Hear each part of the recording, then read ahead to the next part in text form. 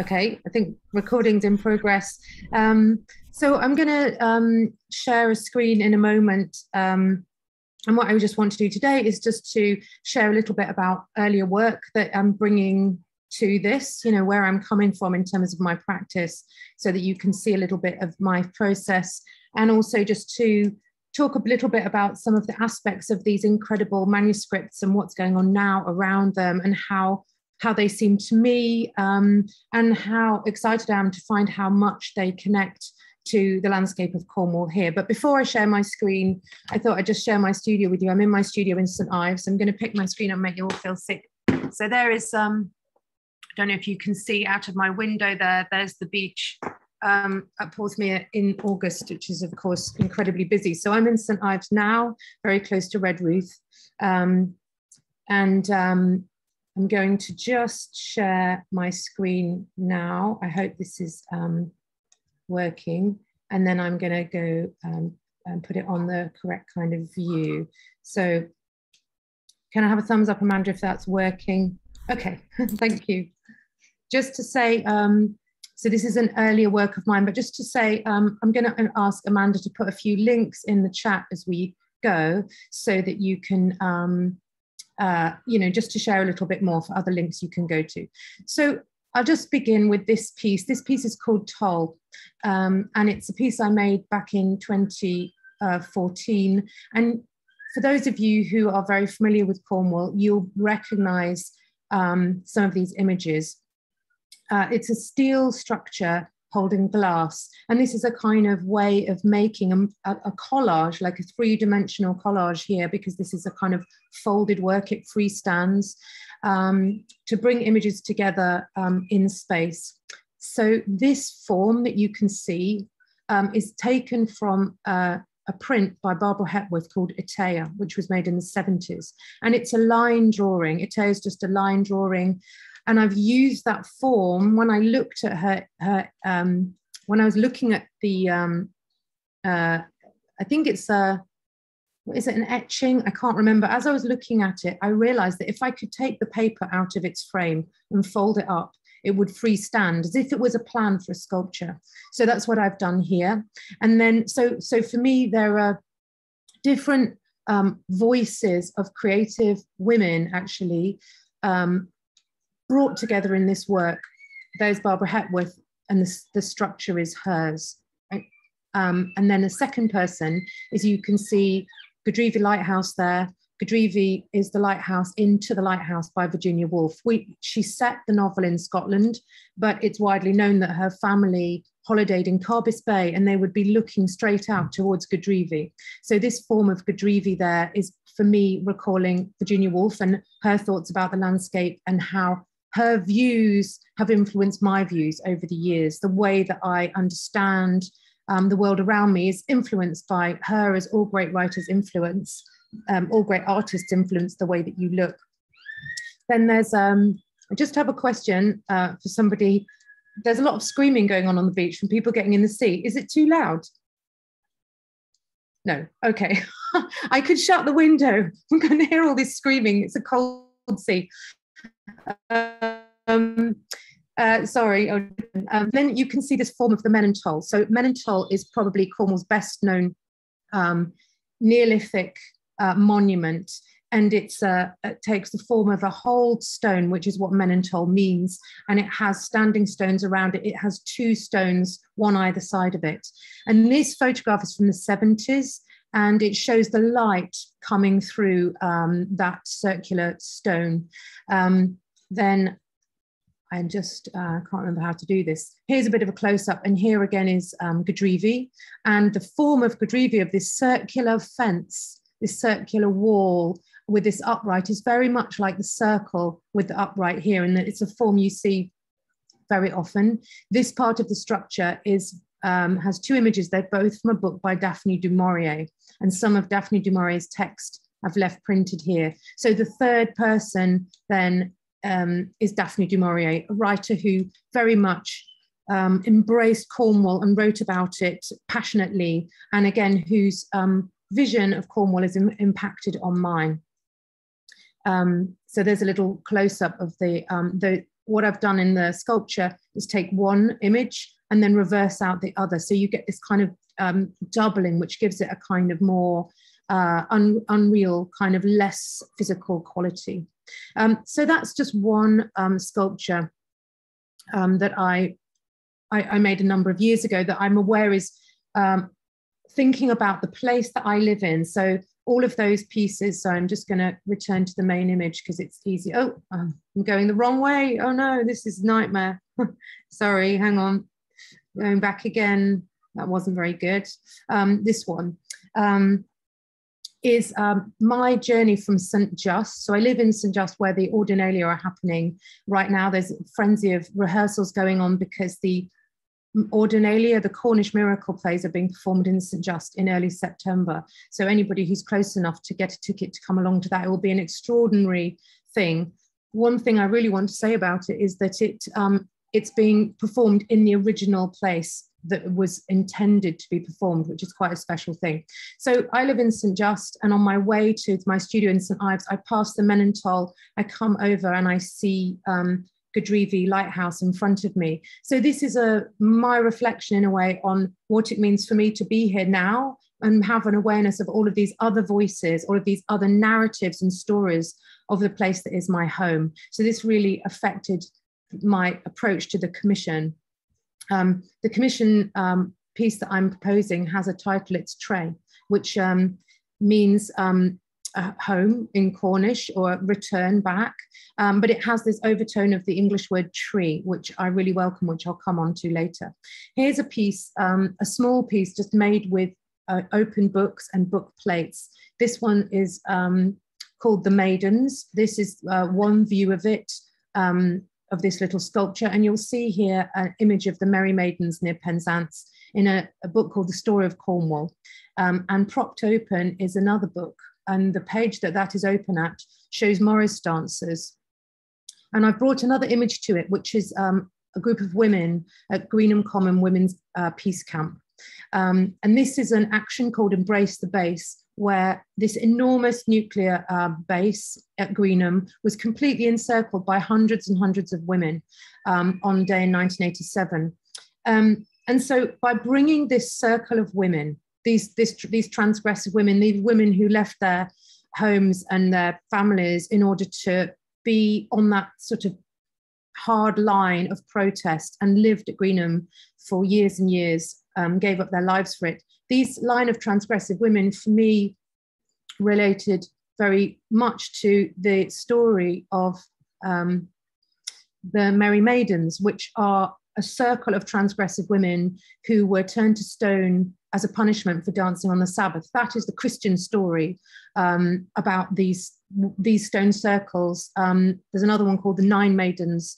So this sort of petrification of these women, and this stone circle is not far from here. It's over towards Sancreed, just a little bit west of where I'm sitting now, seemed to me very much to connect to this more contemporary image of a line of transgressive women, a circle of transgressive women in the landscape. So again, here I'm bringing together these kind of old stories that make closer to our time and make these connections through time. So from those two works, The Maidens and Toll, let's turn to thinking about the fabric of Kresen Kernow. So Kresen Kernow, this new archive for Cornwall, built in an old brewery in Redruth. Here you can see a window that was being placed sort of projecting out from the stones of the brewery. And this is the side that I've chosen to make a work that will be inside of this window. And I'm just going to move forward to some of my research, or in research towards what would be appropriate for this window, how we might think about it. I was very aware of the manuscripts that are coming back. This is a little quote from a book by Brian Murdoch called Legends of the Holyrood in Cornish Drama.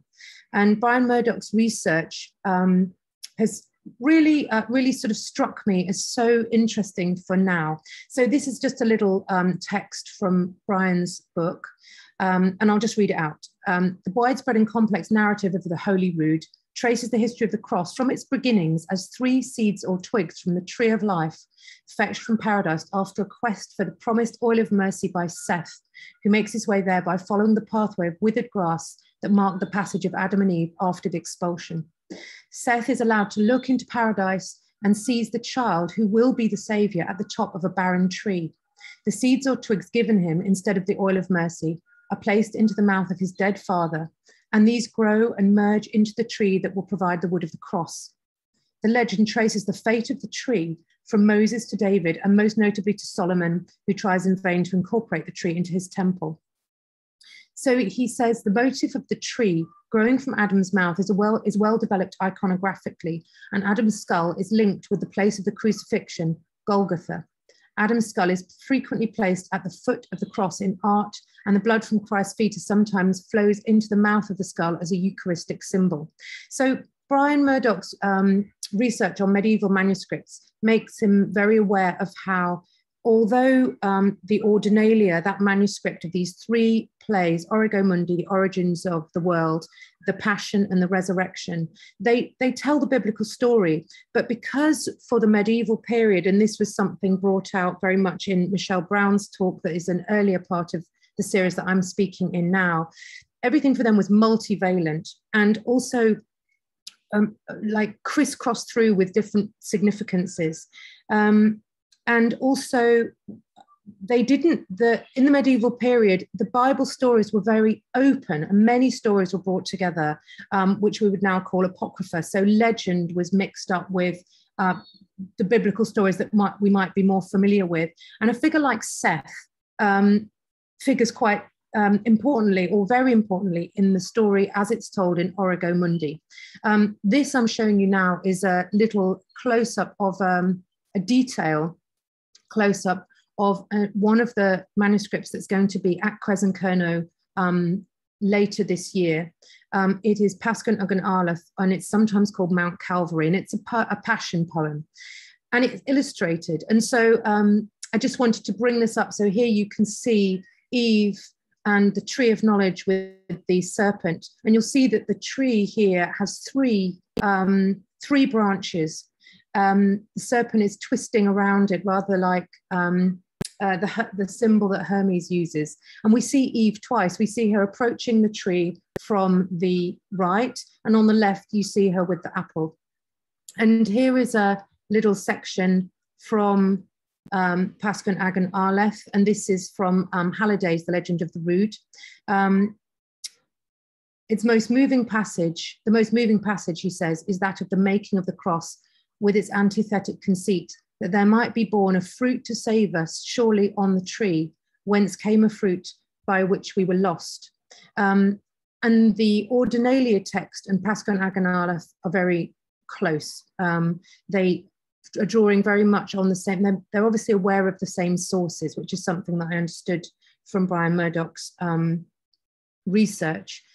So this idea that the tree is the fruit of knowledge, and therefore the fall, and exactly the same tree goes full circle and becomes the tree of our salvation, the tree that Christ crucified upon in order to save us. So what interested me about that, and what makes the Ordinalia, the Cornish Ordinalia, very different from the English mystery plays that I read when I was at university, is this insistence on the presence of the tree. So I'm showing you now a small painting by Berthold Porthmeor. It's dated 1482, and you can see the tree of knowledge with the serpent and the apple, very similarly to we saw in Pascon ag an Arlath, being taken by Eve, the apples being taken by Eve. But on the other side of the tree stands the Virgin Mary, also taking from the tree. And in the tree, you can see Christ on the cross. So Christ not as a child, but crucified on the cross. And you can see the skull there as well. So this little painting from 1482, which is contemporary with the Ordinalia, is really just making that point that the same tree goes through the entire story, which really struck me as a sort of nature conceit that I can really pick up on now. I'm showing you now a parallel translation by Encompasses of Origo Mundi, and I've marked up there in yellow a part of the story that really struck me. So just to follow a little bit, so follow the parched prints of my feet is saying Adam to his son Seth. No grass or flower, whatever grow in that same way that I walked. And so Seth, the son of Adam, the third son of Adam after Cain and Abel, he follows this withered grass, this brown dead grass back to actually get to the gates of Eden, which is an incredible idea of homecoming already, because, you know, according to the biblical story, Eden is our home and we're barred from it. But Seth goes back and he isn't able to enter, but he's allowed by the cherubim to look through the door. And he says, reading again from this parallel translation, "What a lovely sight this is. Woe is he who lost the land. But to me, it is very astonishing that the tree is dried up. But I believe it is dry and made completely bare for the sin which my father and mother sinned. Like the tracks of their feet, dry are they all like mud." And when I read this, I was really struck by this moment here. I can't read in Cornish, but this part here where the tree is dry, because there is a stone in Cornwall called Dry Tree, which is this one. It's at Goonhilly on the Lizard, and it's the end of a sacred way that ran from pretty much from Mullion. And it's a parallel ceremonial way that cuts through a number of miles inland from the coast. And I've walked that myself several times. Once I did it at night as an artwork. Amanda, I should have said earlier, you could have put up the link to the, little video about, tells you more about Tolk, but I forgot. So you could put that up now if anybody wants to read more about that. But going back to this stone, not the Menontal stone that you see on Toll. So this stone is called Dry Tree. And I always thought it was a strange name for this huge standing stone. The stone that you're looking at now is much smaller than it once was. It was broken up. It was being broken up, as many huge stones, ancient Neolithic stones, were broken up in Cornwall over centuries to be just used as gateposts quite often. And this one was being broken up by soldiers, and they were stopped by the Vivian family at Trellawarren. And you can see in the background this satellite station, because this satellite dish, because Goonhilly, from being this kind of powerful site in Neolithic times and having Dry Tree marking that power, it's also a site where we project up to the heavens, because it's now got the Goonhilly satellite station there. So then when I was reading this, here's another translation by Alan Kent from the Ordinalia. "Oh God, this is a wonderful sight. Much woe to him who lost these fine lands." This is the same as the translation we read before. "But look, it's given me a fair fright to see the tree dry, parched as it stands." So then I started to think about these stories of the merry maidens dancing and how they were petrified. And I started to think about Cornish stories about stones and Cornish stories about trees and the tree of knowledge, and how perhaps here the medieval writer, or these writers in the medieval period, looking at all of these stones that still surround us now, they're all still here, scattered about in West Penwith, where I live, very heavily, how they incorporate them, I think, into this medieval mystery play, using that theme of the tree and linking it here, to, for me at least, to these standing stones, these ancient stones that had such meaning and power. Before the medieval period and still into the medieval period, just as stories were changed. So thinking about Cornwall and how we all share this place, everybody has their own story about it. And these stories are told and retold, and they change over time, and they build on each other and they blend. And that's something that I find deeply interesting. So just to go back to the story then, in the parallel translation, Seth says, "Angel of gracious God, in the tree I saw high up on a branch a little newly born child that was wrapped in clouts and bound fast with a swaddling band. And the angel says to him, he is the oil of mercy which was promised to your father Adam." And the cherub says, take 3 pips of the apple, which Adam, thy father, did eat. And when he dies, put them without fail between his teeth and his tongue. From them thou wilt see 3 trees spring up presently, for he will not live more than 3 days after thou hast gone home. So Seth is told to take these pips from the original apple that Eve tasted and to put them in his dead father's mouth, which is such a strange, non-biblical image. And we can see it on this medieval stained glass. So this is a pane of glass from St Neot, which is near Loswithiel, a little bit further east in Cornwall, sort of on the way to Plymouth, if you live where I do. And St Neot Church still has its original medieval windows. And it's something that's easy to forget in Cornwall. Not only are we surrounded by these incredible Neolithic stones, and they have been altered, many of them, and they've stood the test of time. And this medieval glass is still here in Cornwall, just in the church windows. You can go in and see it any time. And in this window, you can see Seth here placing the seeds, the 3 seeds in dead Adam's mouth, and Adam is lying in bed with a sort of medieval canopy over him. And behind Seth, you can see the oil of mercy, or the Christ child, hanging in the tree. So this kind of, this was a very significant thought at the time that the plays were written. And it turns up also in, for example, this, the legendary history of the cross, which is also 1480s. And you can see here, Seth buries Adam and puts the 3 seeds of the tree of life under his tongue, which is kind of a macabre image, but for me, it also connects to stories of the green man, the pagan green man who has a tree sprouting from his mouth. And I'll just show you one more little image from Pascan Agan Aleph. It's a little leaf which is drawn at the bottom of one of the pages. And it's a feather, but I feel like it's a leaf floating down from the tree of knowledge, sort of through this story. And it really struck me, this connection through this continual cycle of the tree at the beginning and all the way around to the end, and how these trees for us in Cornwall and for the medieval playwright who wrote Origo Mundi, connected with Glasney and Penryn, just on the south coast of Cornwall, how the stones connect to this tree symbol and then connect through to all sorts of other myths and stories about the landscape that have appeared through time.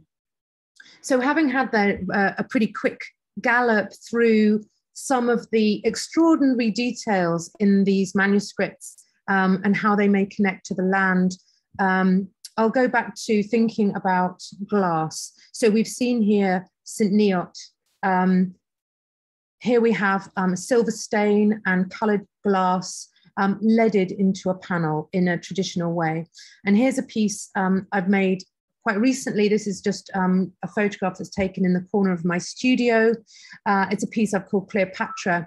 And here you can see similar technique. So I've got coloured and tinted glass leaded together and held onto a steel framework.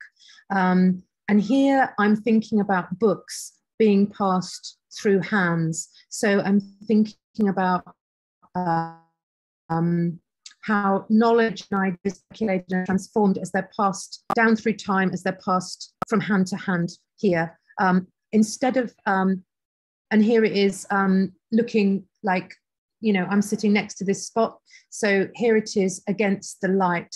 And you'll see glass has this beautiful feature of being both inside and outside a building when you place it in the window. So you not only see it from inside where it's the daylight pours through it, and what you see beyond is changed, rather like the way I was saying that my view of Cornwall is fundamentally changed by having read Virginia Woolf, having read Daphne du Maurier.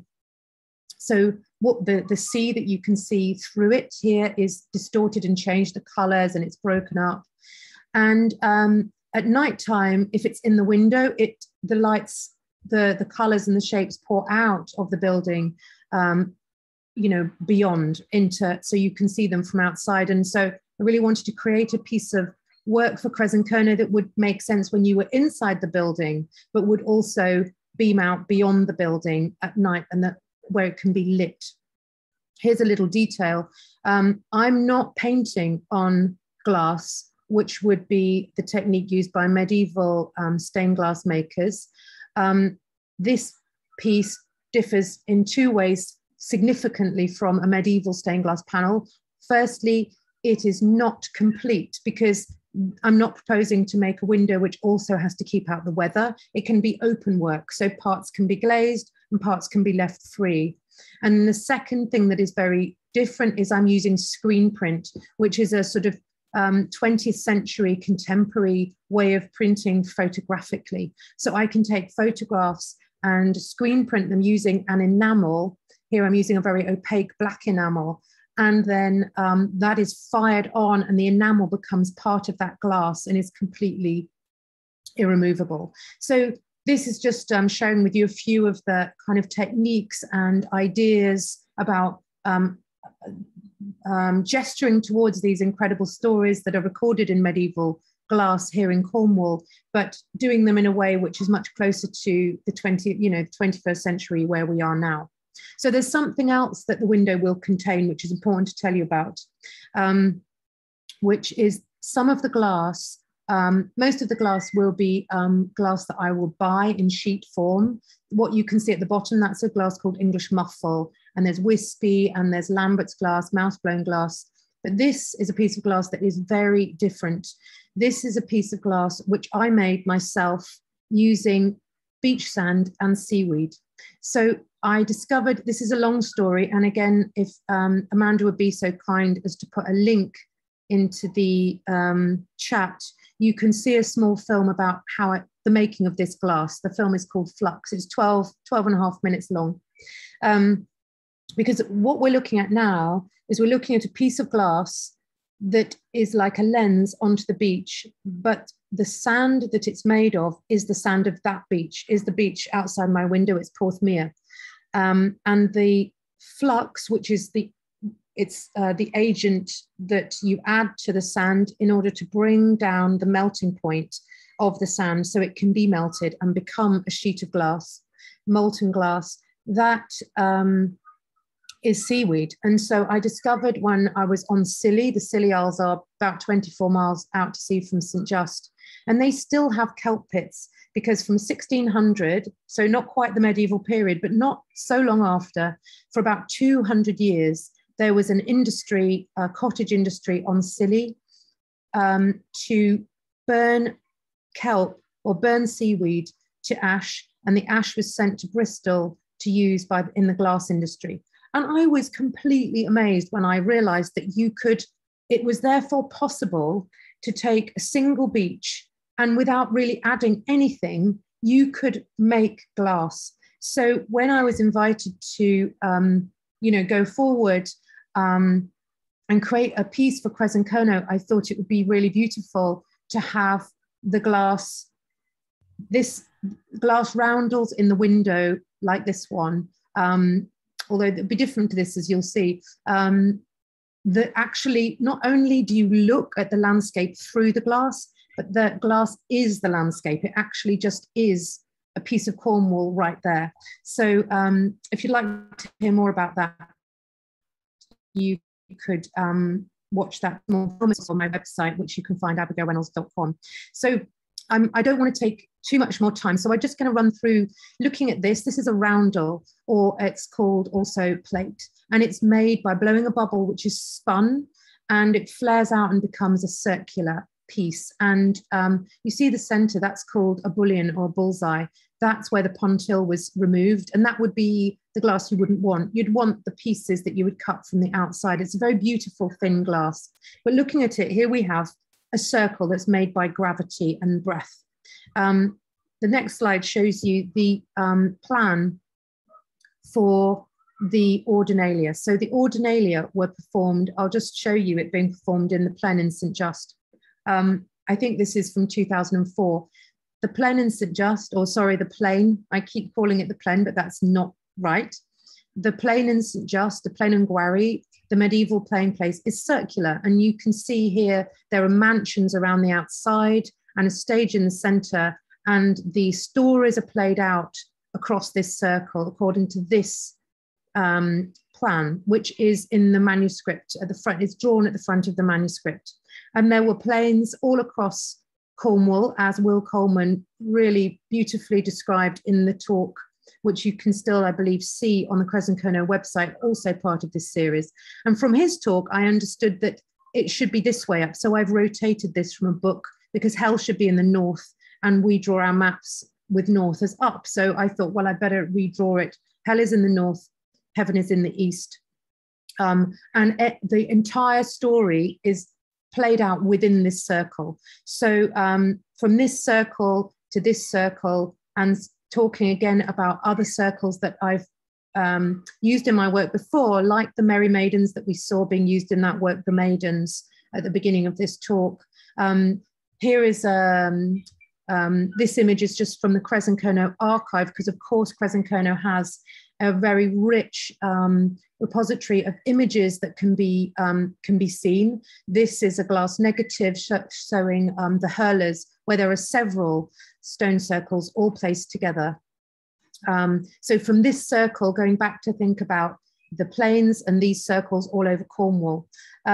So I feel like the circle of the tree returning through the cycle, the circle of the plain and gwaries, the circles of the stones. This might become something that's important for the work that I make called Tray for Kresen Kernow.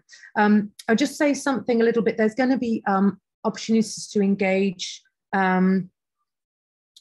with the process a little bit as we go forward. So watch out on the Kresen Kernow website for those. But one thing I wanted to mention is the piece will be unveiled. I will have finished it by St Piran's Day next year, St Piran's Day being the 5th of March, St Piran being the Cornish saint. So it's a very appropriate day to launch. And on that day, I'm going to ask Richard Ovenden, who is the Bodleian librarian. So he's head of the Bodleian Library, who are lending some of those manuscripts. He's going to lead a walk along this path, this historic road, which links, pretty much exactly links Glasney in Penryn here with Kresen Kernow, because it seems to me quite incredibly beautiful that you can just walk between those sites. So once there was Glasney, and if you want to learn more about that, I believe there's also a talk on the Kresen Kernow website that specifically talks about Glasney. Glasney was a college, and when it was destroyed in the Reformation or by Henry VIII, that was pretty much, all the Cornish manuscripts were dispersed and lost, and the Cornish language suffered an incredible blow from that loss of that site. But now we have a new Cornish archive. We have a new place where information and knowledge about Cornwall can be gathered together in one place, which is Kresen Kernow, and it's probably only a 3-hour walk. So I've asked Richard Ovenden, who wrote a beautiful book called Burning the Books. It came out in 2020, which is about lost libraries, about these deliberately destroyed repositories of books, right? Why they were destroyed. So it'll be fascinating to hear what he has to say on this walk. And I'm going to end with an image of one more circle, because on the way we will go through Gwenap Pit. Gwenap Pit is not a plain and gwarie. It's not a playing place. It's a mining pit, really, that was reconfigured so that John Wesley could preach from it. So all of these banked seating going down into this former mine working would have been, people would have sat around them. And I just feel, looking at this fairly recent, if you're talking about, the Nine Maidens and other circles and the plain and gwaries, this fairly recent amphitheatre type, well, it's not an amphitheatre, this circular form for bringing people together to all witness or share in some experience, and this permanence of it on the landscape, that it's set into the landscape and it remains there. I'm sure they were very aware of the plain and gwaries when they made this more recent form. So yeah, I'm gonna stop sharing my screen at that point, and now I'm a bit lost. You're going to hand over to me. Thank you, Chloe. And just to say, there's one more link, I think, because I'm also giving a talk at Porthmeor where I'll be showing some of the glass in a new work in the studio window here. And so there's a link to that if you want to come along. So thank you. I think we've got some time for questions, have we, Chloe?